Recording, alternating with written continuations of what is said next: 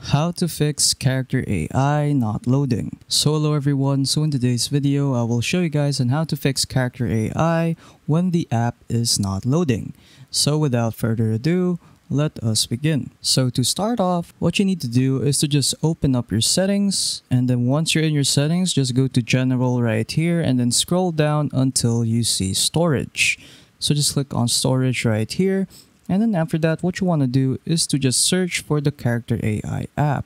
So once you found the Character AI app, just click on it. And then after that, the first thing that you can do is to offload the app. So basically what offloading the app does, this will free up storage used by the app but keeps its documents and data. Reinstalling the app will place back your data if the app is still available in the App Store. So you can do that. So just offload the app and then just reinstall it again. But if that doesn't work, you can also delete the app. So just click on delete the app and then the app will be deleted.